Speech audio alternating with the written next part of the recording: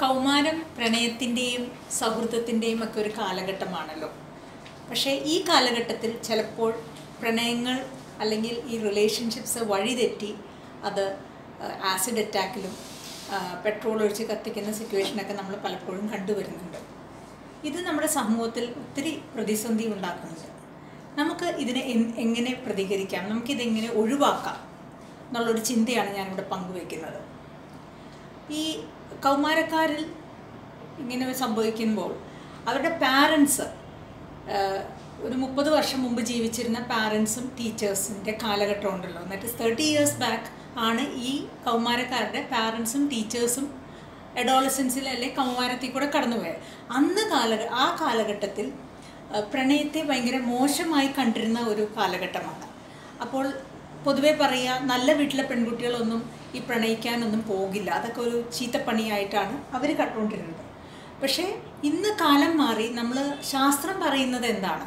ശാസ്ത്രം പറയുന്നത് കൗമാരത്തിലേക്ക് കടക്കുമ്പോൾ നമ്മുടെ ബോഡിയിൽ ഹോർമോണുകൾ പ്രൊഡക്ഷൻ തുടങ്ങുന്നു, ടെസ്റ്റോസ്റ്ററോൺ പ്രൊഡ്യൂസ് ചെയ്യാൻ തുടങ്ങുന്നു. ഈ ടെസ്റ്റോസ്റ്ററോൺ ആണ് സെക്സ് ഡ്രൈവിന് മെയിൻ റീസൺ.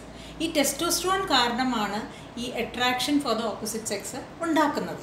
അതൊരു പ്രകൃതി നിയമമാണ്, അതൊരു സ്വാഭാവികമായ സംഗതിയാണ്. അതിൽ പ്രത്യേകിച്ച് നമ്മൾ ഒരു തെറ്റോ ശരിയോ പറയേണ്ട കാര്യമൊന്നുമില്ല, അത് നോർമലായിട്ടുള്ളൊരു സംഗതിയാണ്. അങ്ങനെ ഒരു അട്രാക്ഷൻ ഉള്ളതിൻ്റെ റീസൺ തന്നെ, പ്രകൃതി അങ്ങനെ വെച്ചേക്കുന്നതിൻ്റെ കാരണം തന്നെ അടുത്ത തലമുറേനെ, ഈ കൗമാരപ്രായക്കാരാണ് അടുത്ത തലമുറയിലത്തെ കുടുംബമാകാനും അതിന് വേണ്ടിയിട്ടാണ് അങ്ങനെ ഒരു അട്രാക്ഷൻ നിലനിൽക്കുന്നത്. അപ്പോൾ ഈ പ്രശ്നം വരുന്നത് എന്താണെന്ന് വെച്ചാൽ, കൗമാരത്തിലേക്ക് കയറുമ്പോഴേക്കും ഈ ഹോർമോണിൻ്റെ പ്രവർത്തനങ്ങൾ ആരംഭിക്കുന്നു, ഇങ്ങനൊരു അട്രാക്ഷനൊക്കെ തോന്നുന്നു. ഒരു 16 വയസ്സായ പെൺകുട്ടിക്ക് ഇങ്ങനൊരു അട്രാക്ഷൻ തോന്നിക്കഴിഞ്ഞാൽ അവളുടെ മനസ്സിൽ അതൊരു ഭയങ്കര തെറ്റാണെന്നുള്ളൊരു ഫീലിംഗ് വരികയും അവൾക്കിത് ആരോടും പങ്കുവെക്കാൻ പറ്റുന്നില്ലാത്തൊരവസ്ഥയാണ്. അപ്പോൾ അങ്ങനെ പങ്കുവെക്കാൻ പറ്റാത്തതുകൊണ്ട് അവൾ നാച്ചുറലി അവളുടെ കൂട്ടുകാരോളിലേക്കാണ് ഇതിൻ്റെ ഡിസ്കഷനും ചർച്ചകളിലേക്കും പോകുന്നത്. ഈ കൂട്ടുകാരെന്ന് പറയുന്നത് സമപ്രായക്കാരായ കൗമാരപ്രായക്കാർ തന്നെയാണ്.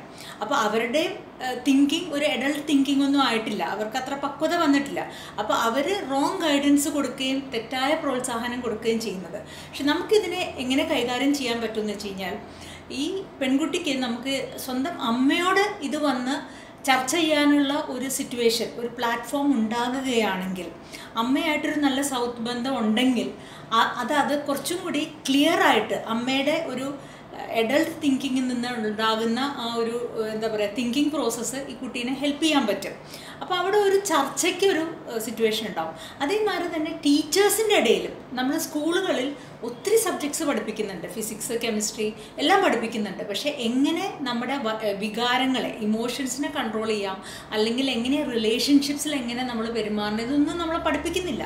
അപ്പോൾ സ്കൂളുകളിലും ഇങ്ങനത്തെ ഒരു ഡിസ്കഷനും ഒരു ടോക്കും ഒക്കെ ഉണ്ടെങ്കിൽ അത് അവരെ ഒത്തിരി ഹെൽപ്പ് ചെയ്യും. ബിക്കോസ് അങ്ങനത്തെ ഒരു ഡിസ്കഷനിലൂടെ മാത്രമാണ് എങ്ങനെയാണ് ബെസ്റ്റായിട്ട് ഇങ്ങനത്തെ സിറ്റുവേഷനെ കൈകാര്യം ചെയ്യാൻ പറ്റും എന്നുള്ള ഒരു കൺക്ലൂഷൻ വരാൻ പറ്റുള്ളൂ.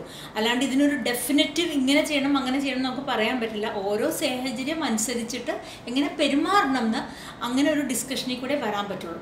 അപ്പോൾ 2 കാര്യങ്ങളാണ് നമുക്ക് ചെയ്യാനുള്ളത്. ഫസ്റ്റ്, പാരൻസ് ഇതിനെ ഭയങ്കര മോശമായിട്ട് കാണാതെ ഇതൊരു സ്വാഭാവികമായ സംഗതിയാണ്, അവർ ഈ കൗമാരപ്രായക്കാരുടെ കൂടെ സഞ്ചരിക്കാനും അവരുടെ കൂടെ ഇങ്ങനത്തെ ഒരു ഡിസ്കഷന് മുതിർന്നാൽ ഒത്തിരി വ്യത്യാസങ്ങളുണ്ടാവും. യൂഷ്വലി സംഭവിക്കുന്നത്, നമ്മുടെ മക്കൾക്ക് ഇങ്ങനൊരു പ്രശ്നം ഉണ്ടാകില്ല എന്ന് ഉറച്ചു വിശ്വസിക്കുകയാണ്.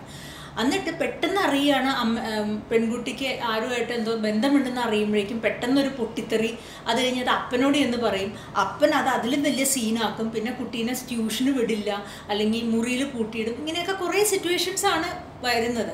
ഇതൊക്കെ ഒഴിവാക്കി ഇതിനെ ഒരു നല്ല മെച്ചുറായ രീതിയിൽ കൈകാര്യം ചെയ്താൽ ഈ കുട്ടികൾക്ക് ഇതൊരു ഭയങ്കര നല്ലൊരു അനുഭവമായി മാറാൻ പറ്റും.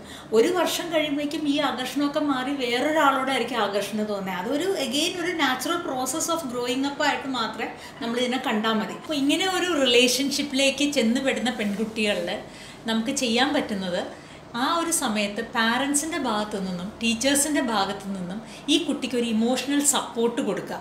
അതൊരു ഡെയിലി ബേസിസിലല്ലെങ്കിലും അറ്റ്ലീസ്റ്റ് ആഴ്ചയിൽ 2 പ്രാവശ്യമെങ്കിലും ഇതിനെപ്പറ്റി സംസാരിക്കാൻ ഒരു വേദി ഒരുക്കുകയാണെങ്കിൽ കുട്ടിക്ക് അത് ഭയങ്കര ഒരു അനുഗ്രഹമായി മാറും.